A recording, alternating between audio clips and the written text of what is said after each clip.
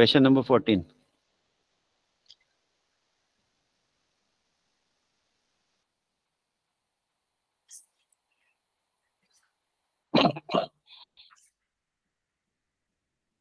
ह्याला ते अल्जेब्रा वापरायला लागतो. सर ऑप्शन बी असेल. ह्याचा ऑप्शन बी आहे, बरोबर. कसं काय काढलं सर? इनव्हर्स म्हणजे ऍज इट इज ठेवून फक्त निगेशन करायचं दोन्ही ह्यांचं. ए इम्प्लाइज बी असेल तर त्याचं inverse negation of A implies negation of बी होणार. करेक्ट.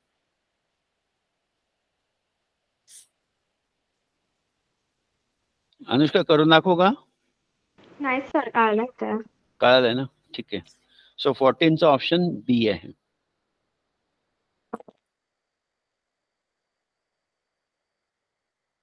तन्वी, समजलंय का? हो सर.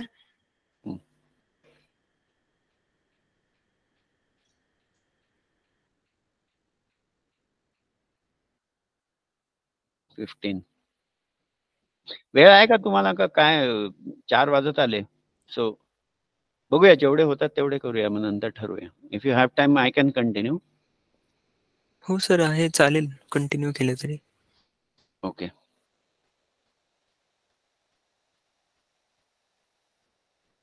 हाँ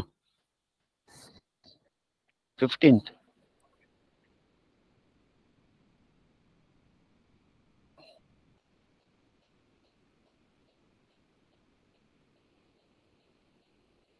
सर एक्स असेल याचा आन्सर. करेक्ट. आता काय करायचं याच्यामध्ये, एक्सला फॉल्स समजायचं. एक्सला फॉल्स समजायचं. सो डिफरंट व्हॅल्यूज म्हटल्यात ना त्यांनी. सो एक्सला फॉल्स म्हटल्यानंतर वाय काय होणार? ट्रू होणार. वाय काय होणार? ट्रू होणार. ठीक आहे, मी ते लिहितो म्हणजे ते क्लिअर होईल. 15चं गरज आहे का नाहीये लिहायची तन्वी? सर हा लॉच आहे ना, अब्झॉर्प्शन लॉ, सो त्याने ते येतच. म्हणजे एक मिनिट.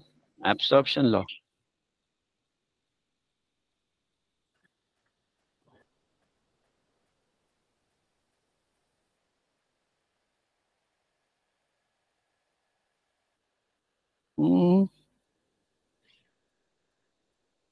Page number 19 sir.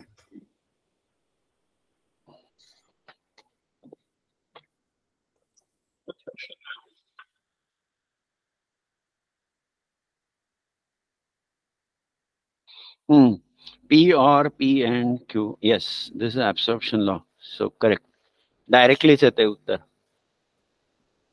पण नसेल येत ना, म्हणजे हा लॉ लक्षात नसेल तर फॉल्स घ्यायचं एक्स, वाय ट्रू होतं आणि मग ते येतं. सो ऑप्शन बी आहे त्याचं. Option B is correct. तो एक सेकंड ना.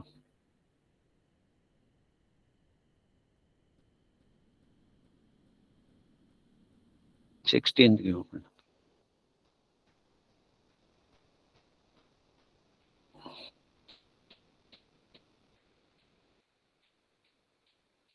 आता 16ला काय करायचंय माहिती का?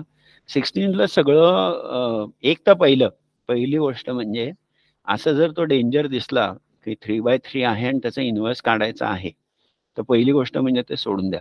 Okay, don't attempt. हा वेळ खाऊ असतो प्रॉब्लेम, तर सुरुवातीला करू नका.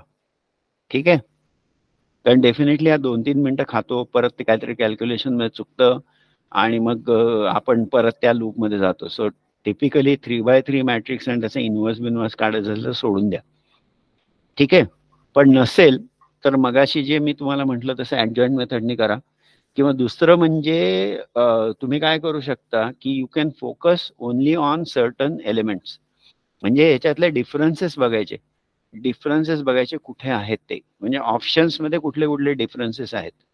आता या केसमध्ये फर्स्ट रो फक्त बघितलीत तुम्ही, फर्स्ट रो फक्त मॅच केलीत तरी बास आहे. म्हणजे काय करायचं, M1, M2 आणि M3, सॉरी M11, M12 आणि M13 हे काढायचे.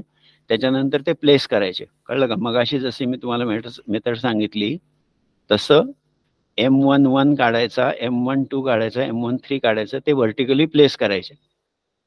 कळलं? दाखवू करून? कळलं सर. अनुष्का, तन्वी, कळालंय सर. कळालंय ना? सो ऑप्शन हो. कुठला आहे याचा? ए. 16चा ऑप्शन ए. पण माझं सजेशन असं आहे की हे असले भानगडीत पडू नका सुरुवातीला. वेळ असेल तरच करा. मॅट्रिक्सच्या 3x3 मॅट्रिक्सच्या नादी नाही लागायचं परीक्षा. वेळ मिळाला तरच करायचं. काहीतरी तुक्का लावायचं आणि पुढे जायचं. ठीक आहे. 17.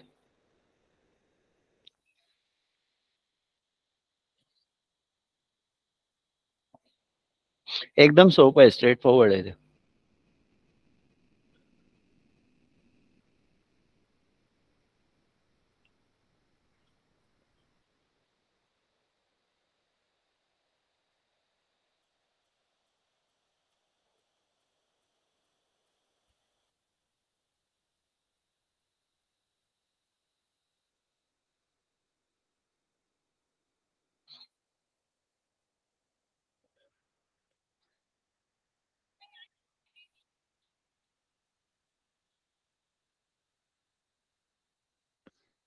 काय येते? सर ऑप्शन सी येते. नाही, ऑप्शन डी आहे त्याचं उत्तर. बघ, कॅल्क्युलेशन चुकलं. सर डी येत आहे. ऑप्शन डी आहे. y minus 3x into y plus 1 by 3x, right? हो सर. हा, मग मल्टिप्लिकेशन चुकलं तुझं. 3y square minus 3x square plus 9xy plus xy is equal to 0.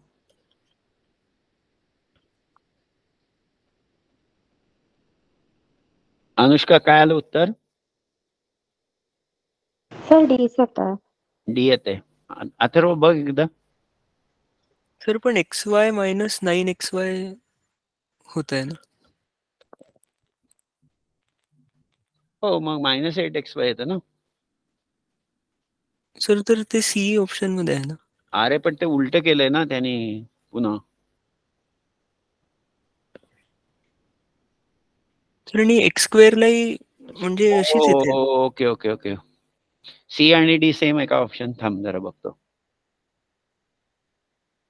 हो, सी आणि डी सेमच आहे ऑप्शन इथे. या, that's a point.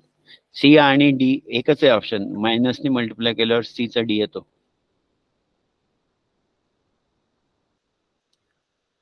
Yes sir.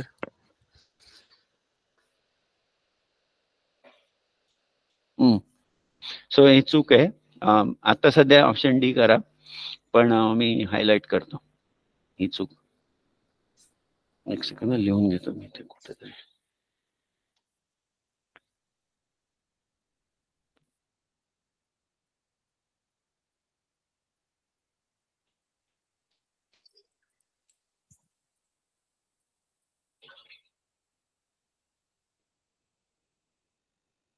Good point निराळे.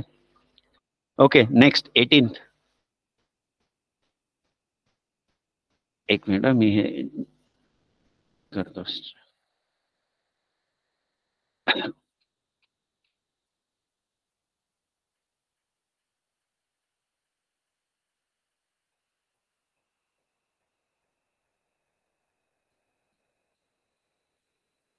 याला पण शिफ्ट ऑफ ओरिजिन आहे बरं काय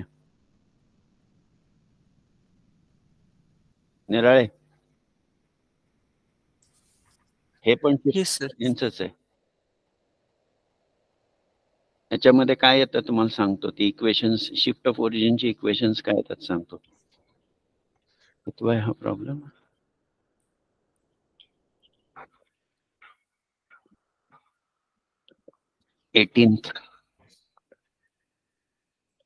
प्रॉब्लेम नंबर 18 मध्ये capital x is equal to x minus 3 आणि capital Y is equal to Y +2. हे त्या इक्वेशन मध्ये टाकायचं. त्याने जे काही इक्वेशन दिलंय ना त्या इक्वेशन मध्ये टाकायचं की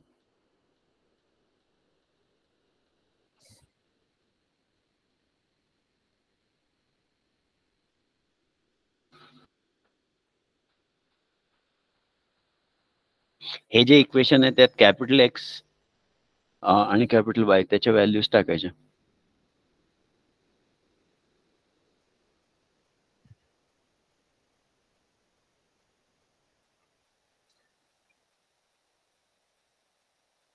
म्हणजे एक्स मायनस 3 ब्रॅकेट स्क्वेअर हे जे आहे याला कॅपिटल एक्स म्हणायचं आणि तिथे हे सबस्टिट्यूट करायचं. Capital x square minus 4 into capital x into capital Y plus 3 capital Y square is equal to 0. त्याच्यात हे दोन सबस्टिट्यूट करायचं. Capital x is equal to x minus 3 आणि Y is equal to capital Y is equal to Y plus 2 हे substitute करायचं. Yes sir. की येतो option तो येतो ए येतो वाटतं ऑप्शन. करा करा.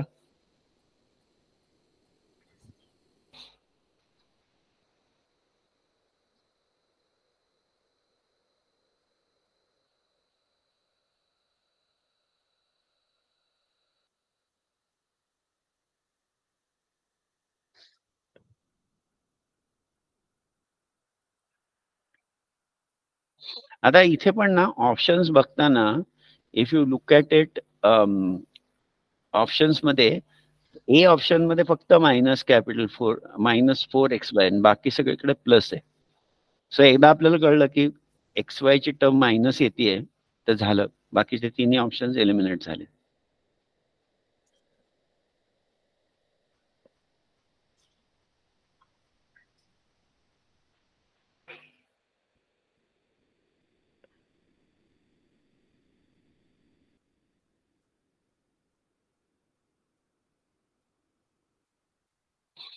तुम्ही जर बघितलं तर -4xy येतं ते एक्स वाय ची टर्म. Yes sir.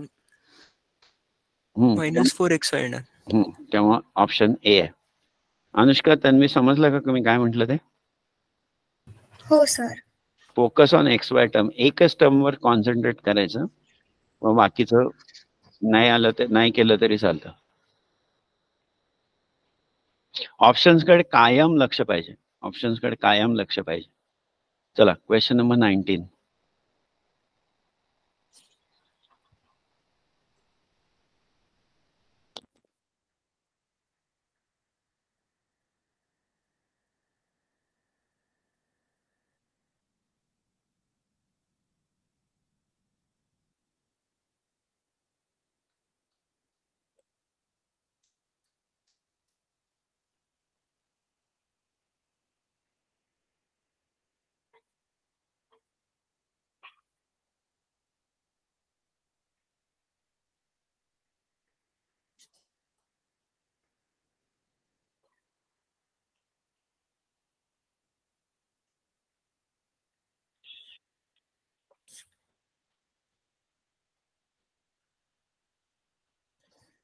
असं पण करतात ए minus I A plus I minus 2 आहे, असं पण करता येईल. तर नाही तर आधी ब्रॅकेट ओपन केली a² - i². हो, पण एच दिलेलं नाही ना, ए प्लस आयच दिलाय त्याने. देताना ए प्लस आय दिलाय. ब्रॅकेट तू कर म्हणजे मल्टिप्लिकेशन म्हणतोयस ना तू. हो सर. पण ए मायनस आय कुठं दिलाय? किंवा एच दिलेलं नाहीये. बरोबर आहे सर. त्यामुळे ए minus I is equal to A minus 2 I. Sorry, असं नाही. हे बघा,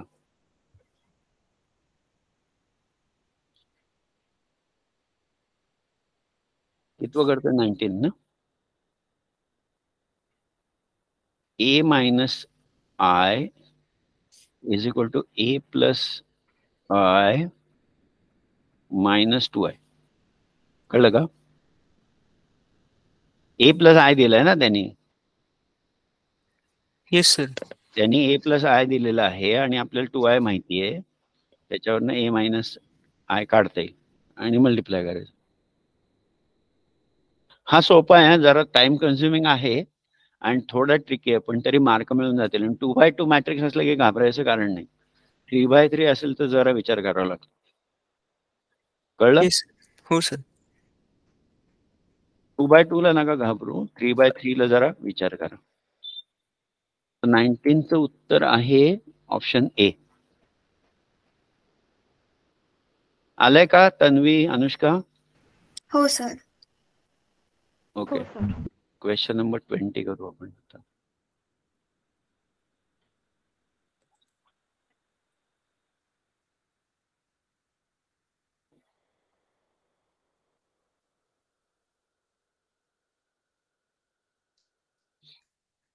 हा पण जरा लेंदी आहे बरं का. क्वेश्चन नंबर 20 जो आहे तो थोडा लेंदी आहे.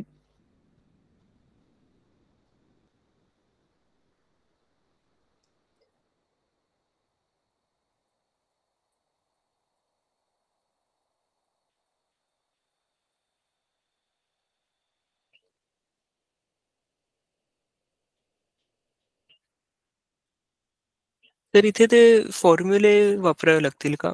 हो, tan CY2 वगैरे असं. tan CY2 is equal to S minus तो जो फॉर्म्युला आहे तो वापरायचा. ते काय म्हणतात त्याला, सोल्युशन्स ऑफ ट्रायंगल मधला फॉर्म्युला वापरायचा.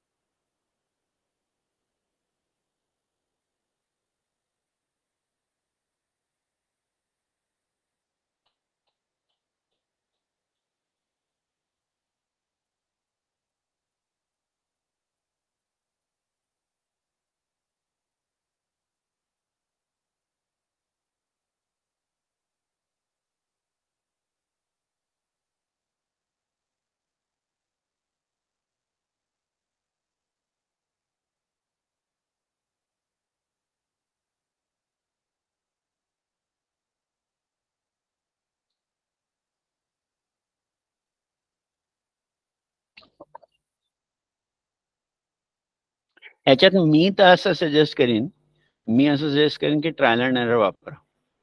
6 वापरून बघा आणि ते सॉल्व्ह होतं. 6 टाकलं की तो जो फॉर्म्युला आहे त्याने ते येतं 7/9.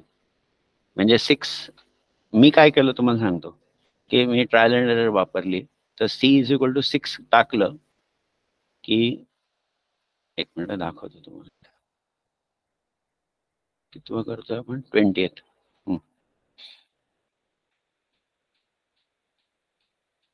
C इज इक्वल टू 6 हा ऑप्शन आहे. So A plus B plus C किती येईल, 15. बरोबर आहे? हॅलो. हो. हा, म्हणजे S इज इक्वल टू काय येतं, 15/2. आणि मग tan C/2 चा जो फॉर्म्युला आहे तो वापरायचा. Route of S minus A into S minus B upon S into S minus C. हा फॉर्म्युला वापरला की हा वापरा आणि काय येतं बघा.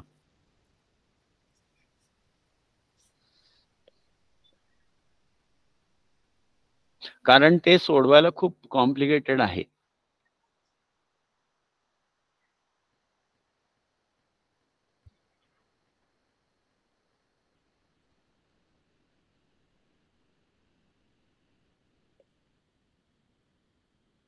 तेव्हा असे जर तुम्हाला हे सुचलं नाही, ट्रायल अँड एरर, समजा फॉर एक्झाम्पल 6 वापरला आणि नाही झालं तर सोडून द्या, कारण हे सोडवायला खूपच कॉम्प्लिकेटेड.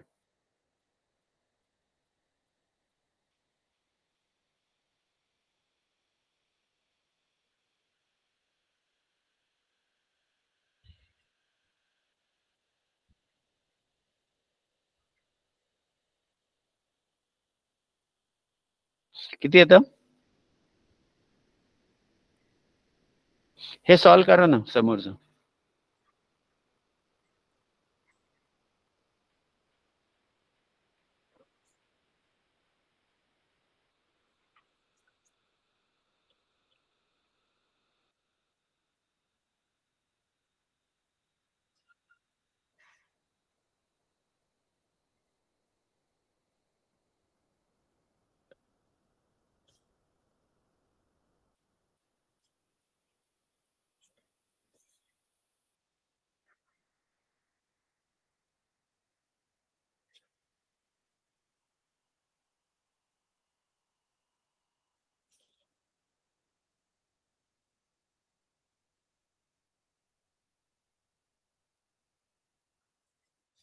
हो सर, होल रूट ऑफ 7/9 येते.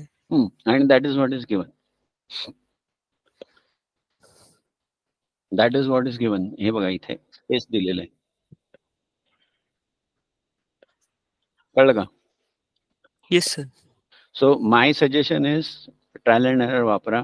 हे करायचं असेल तर मग ते खूप कॉम्प्लिकेटेड होतं, कारण एस एक व्हेरिएबल सी होतो, एक व्हेरिएबल ऑफकोर्स एस आणि सी मध्ये कनेक्शन आहे.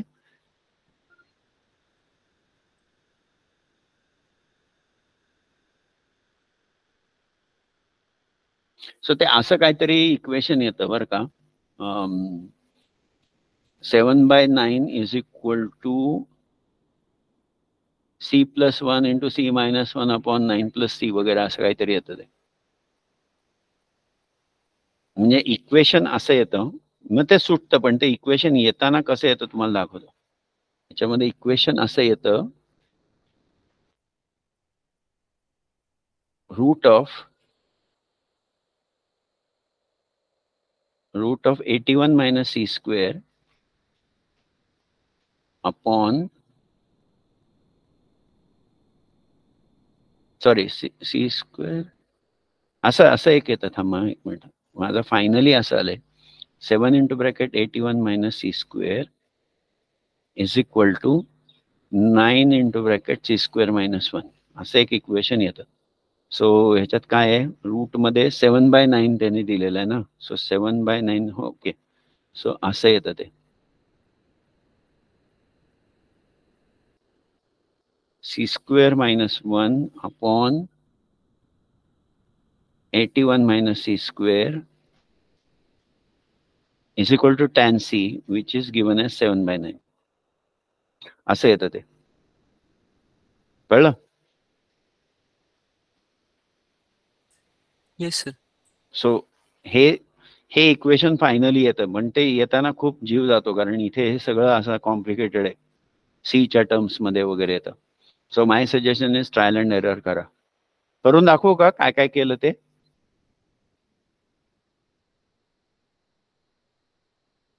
हॅलो. नाही सर, सर म्हणजे कळालं. तुम्ही तसंच केलं ना की S - A असेल तर B+C/2 वगैरे तसे. नाही नाही नाही, ऍक्च्युली काय आहे, नाही तसं नाही करायचं. त्याचे तसं नाही केलं मी. हे बघ असं केलं, A+B+C/2 is equal to S. Okay, so A+B is 9, right. So 9 + C/2 is equal to S. Therefore 2S is equal to 9 + C. आणि मग हे सबस्टिट्यूट केलं, त्या इक्वेशन्स मध्ये. Okay sir. मग त्याच्यातनं हे इक्वेशन आलं, मग त्याच्यातनं हे आलं. पण ते खूप 5-7 मिनिटं गेली माझी ते करण्यामध्ये, आणि मग परत चुकाबिका होऊ शकतात. So my suggestion is trial and error. पहिला अटेम्प्ट बघा, तुम्हाला जो कोणी योग्य वाटेल तो सबस्टिट्यूट करा. तो नाही झाला तुक्का मारा आणि जा. 5 मिनिटं वर्थ नाहीये हे सोडवणं गणित. येस सर, मला चालेल तरी सर. काही शॉर्टकट सुचला नाही, सुचला तर मग मी सांगेन. ओके, सो त्याचा ऑप्शन आहे 20चा ऑप्शन आहे ऑप्शन ए, म्हणजे 6 आता जे आपण बघितलं ते. ठीक आहे, 21 करू आपण.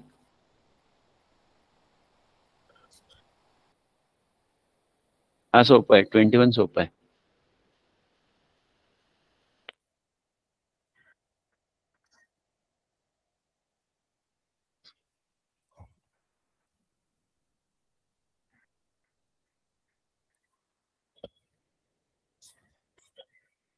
सर इक्विलॅटरल असेल. नाही नाही, इक्विलॅटरल नाही.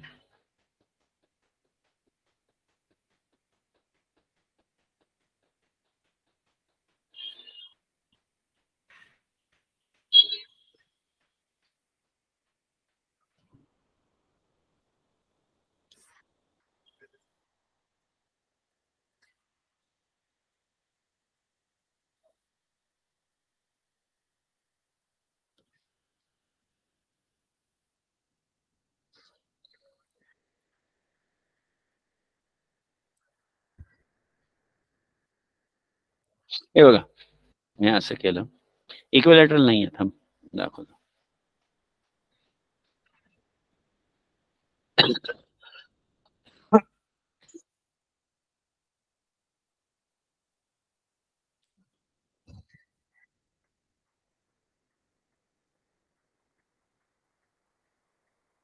हे बघा,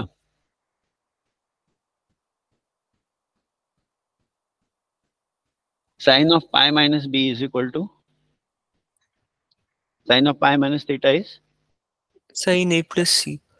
नाही, साइन ऑफ, हा बरोबर आहे. So that comes to sign of A plus B plus C minus B which is equal to sign of A plus C. बरोबर आहे. So sine B is equal to sign of A plus C. बरोबर आहे इथपर्यंत. Yes sir. आता हे expand करा. So what does that become? Sign A cos B plus cos A sine B. बरोबर आहे. हो सर. आता ह्याने काय दिलंय की साइन बी म्हणजे LHS साइन बी काय दिली त्याने 2 cos A sign C. Sign C. Sine B ला सबस्टिट्यूट केलं, sorry cos A sign C is equal to sign A cos B plus, sorry इथे चुकलंय माझं, इथे लिहिताना चुकले, थांब. हे एक्सपांड केलंय मी. सो हे जे आहे sign A plus C is equal to sign A cos C plus cos A sign C. बरोबर आहे. Yes sir. So sine A cos C plus cos A sign C. आता कॉस ए साइन सी दोन्हीकडे आहे, so त्यातलं एक cancel झाला. Okay, so हा एक कॅन्सल होईल आणि इथे 1 येईल आणि तो इकडे घेतला, समजा तो इकडे घेतला. सो काय येणार? Sign A cos C minus cos A sign C equals to 0. बरोबर आहे. Yes sir. Therefore, which is what? Sin of A minus sign A minus C is equal to 0. Therefore, A minus C is equal to 0. Therefore, it's a isosceles triangle. कळलंय? हो sir, हे कळलं sir. पण question बघितल्यावर मी try काय केलं की जर equilateral असेल तर तिन्ही अँगल सेम असतील, तर 2 इंटू कॉस 60 इंटू साइन 60 हे √3/2 असेल आणि साइन 60 पण √3/2 असणार. बरोबर आहे, तुझं परफेक्ट आहे लॉजिक. फक्त इक्विलॅटरल ट्रायंगल मध्ये काय असतं? A is equal to be is equal to C. बरोबर आहे. Yes sir. पण that is not necessary ना. For this particular condition to be true, just being isosceles is good enough. Yes sir. म्हणजे आपल्याला best option choose करायचा असतो ना. हो आलं सर. का लक्षात का नाही? हो सर, कळलं. इक्विलॅटरल मध्ये काय A is equal to be is equal to C, पण इथे फक्त A is equal to C is good enough. Yes sir. So 21चं उत्तर आहे बी. आता 22 करू आपण.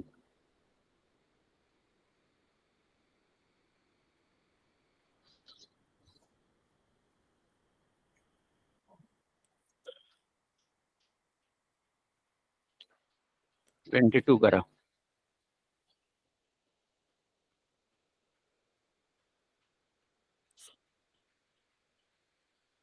आता ह्याच्यामध्ये 22 मध्ये काय बघायचंय आपल्याला की एक्सचा कोएफिशियंट आणि वायचा कोएफिशियंट कोणामध्ये मॅच होते ते बघा. ऑप्शन वाईज जा आणि मल्टिप्लाय करा आणि एक्सचा कोएफिशियंट आणि वायचा कोएफिशियंट मॅच होते का ते बघा. म्हणजे ट्रायल अँड एरर ट्राय करायचं का?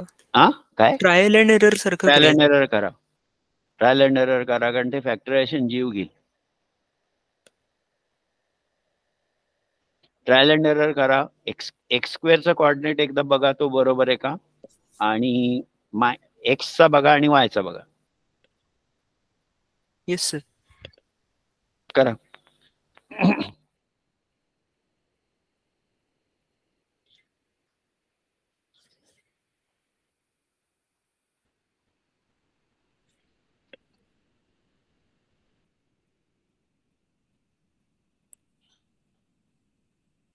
ऑप्शन ए मध्ये एक्सचा कॉर्डिनेट मॅच नाही होत.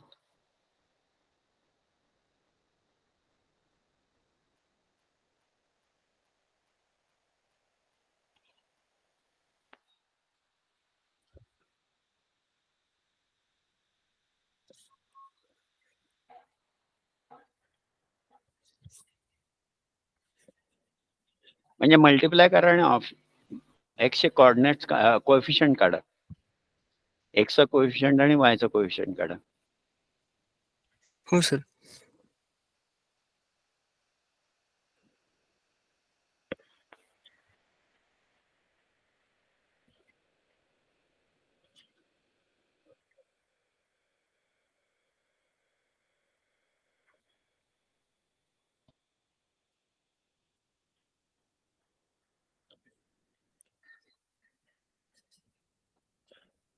सर सेकंड मध्ये वायचा कोइफिशियंट मॅच नाही होत आहे. मॅच नाही होते. करेक्ट. थर्ड मध्ये सर तो ट्राय करतोय.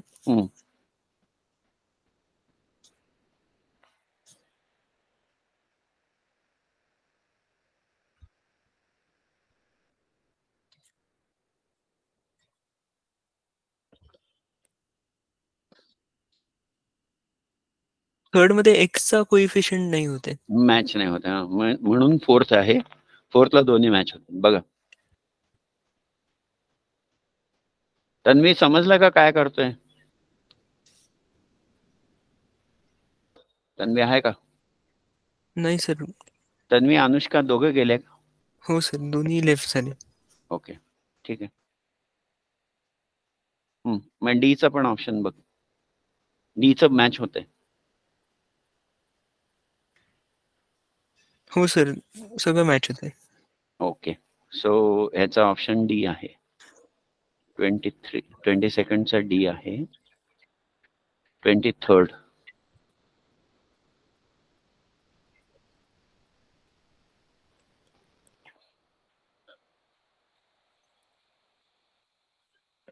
आता 23rd ला एक तू वाच आणि मग मी सांगतो तुला काय आहे.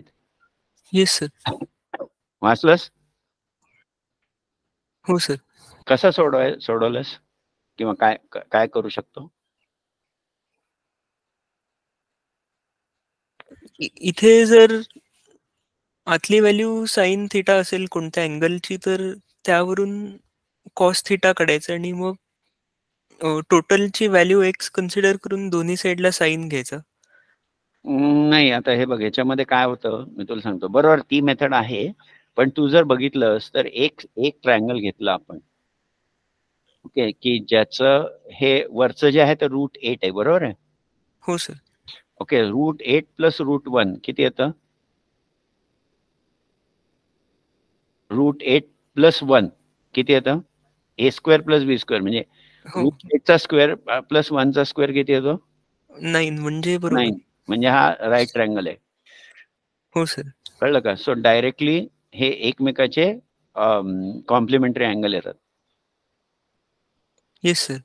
ओके, म्हणजे तो राईट अँगल ट्रायंगल आहे. मग त्यामुळे sine inverse 1/3 is cos inverse 2√2/3. Yes sir. कळलं का? आणि त्यातनं ऑप्शन डी डायरेक्ट 5/2 येतं. कळलं? हो सर. येस. मग काहीच करायची गरज नाहीये, फक्त एवढं ऑब्झर्व. 8 + 1 इज 9. ठीक आहे? Yes sir. ओके. 24 ह्याचं राईट हँड साईडला ते पुसलं गेलंय. मी सांगतो तुला किती आहे. तो स्कॅन बरोबर आलेला नाहीये. 20 फोर्स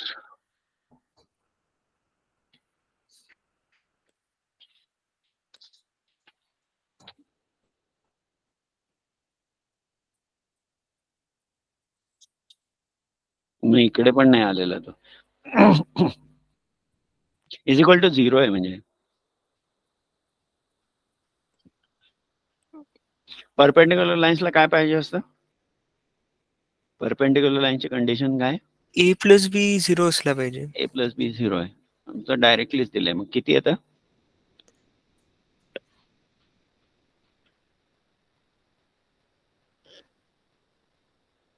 सर एक मिनिट. अरे काही गरजच नाही, समोरच दिसतंय. -12 असेल. हा -12. सो 24. Yes sir. 24चं उत्तर सी आहे. आता 25 करू.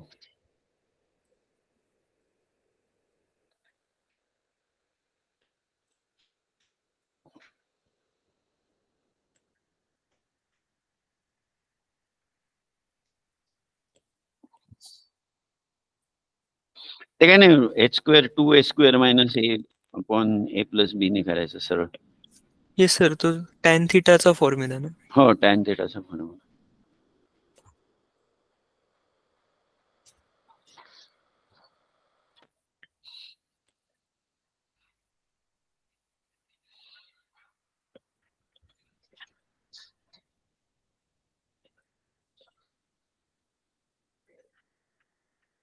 ते फक्त मायनस येतं, ते मॉड असल्यामुळं.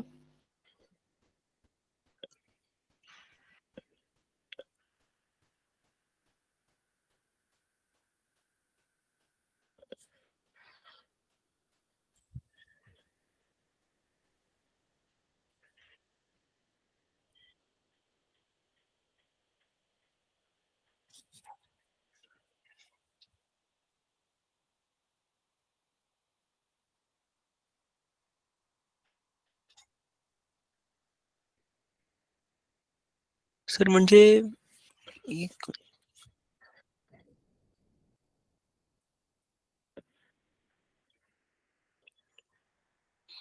a is equal to 2, b is equal to हो -2 सर. आणि h is equal to 3/2. Sir पण मग तसं असेल तर tan theta is equal to 1 घेतोय माझा. नाही. एक मिनिट. फॉर्म्युला काय वापरलास? Tan theta is equal to 2√h² minus ab upon a plus बी चा हो मॉड. हो, मग तो बरोबर आहे, तोच वापर. a ची व्हॅल्यू किती घातलीस? a ची व्हॅल्यू 2 आहे, b ची 5 आहे. -5 हा, आणि h ची? आणि h ची 3/2. हो, मग येत आहे ते. हे बघ, 2√9/4 प्लस 10 प्लस 10 येते. हा, ते मायनस असल्यामुळं तिथे चुकला असेल तू. Okay okay, yes sir. तर डी येणार. 7/3. ठीक आहे. Yes sir. ओके, झालं मग. दॅट्स ऑल वे. बाकीचे ते केली आहेत ना अल्ताफ सरांनी? हो सर. हो सर, बाकीचे लेफ्ट झाले. नाही नाही,